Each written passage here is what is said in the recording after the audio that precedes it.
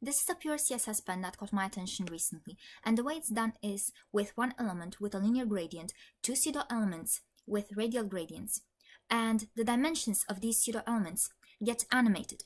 What I'm going to do is a version with CSS custom properties, a version that only animates the transform property for better performance, and also uses viewport units in order to make everything scale nicely. So 65 viewport minimum units. This is going to be the diameter of the big circle. So we're going to set this as the width, and the height is going to be the exact same thing. So this is going to be the height. Now the next thing that we're going to do is set a background. This is going to be a linear gradient, and this is going to go from black 50% at the middle and white 0, so that we have a sharp transition in between the two colors. Next thing, let's set a border radius, and this is going to be 50%, and we're going to set the exact same border radius on the pseudo elements. So before and after, we're going to set this border radius. We're also going to set a content that's going to be nothing, and the next thing that we're going to do is set a position, and this is going to be absolute. In order for this to work, we need to set position relative here. So relative. Okay, now the next thing, let's set the offsets. Now, as you can see, these two pseudo elements will be these two smaller circles here. They will be half the bigger circle. So this means that if we want them in the middle, we're going to have 25% from the top and 25% from the bottom. So that's going to be top 25% and bottom 25%.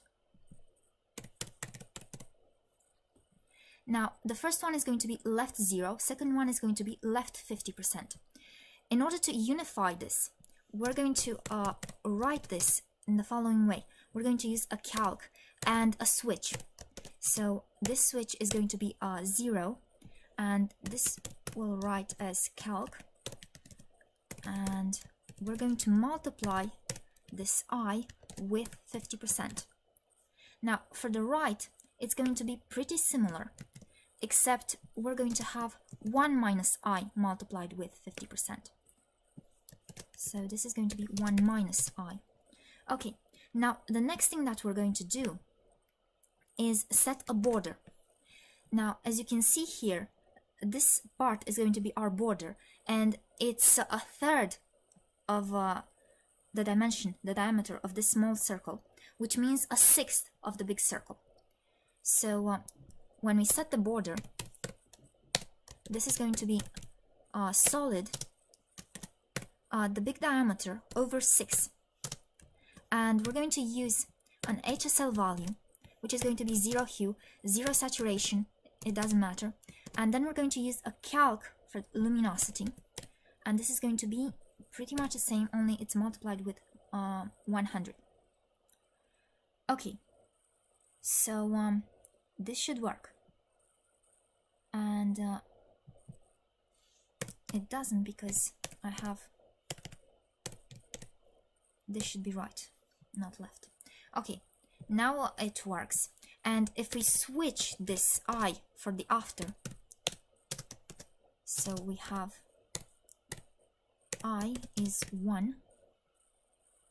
Okay, now let's set a background, and this is going to be very similar to the border color. So we set the same HSL value, except here we're going to have 1 minus I. Now we're going to want to scale these.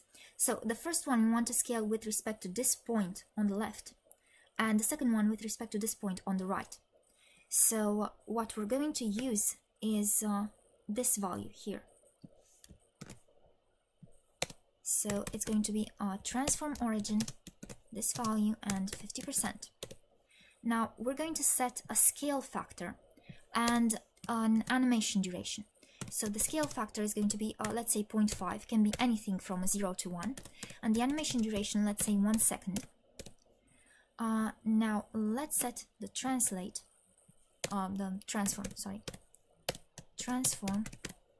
scale, the scale factor, and we're going to take this and put it inside a keyframe animation. Actually, we're going to write two keyframe animations. So keyframes S to this transform, and we can take this and paste it here, and we're going to have a rotation, rotate -1 turn, and here it's going to be 2 minus F, and it's going to be 2 because the big circle is twice the smaller circle. Okay, now let's set this animation. It's going to be S T, and it's going to be infinite and alternate.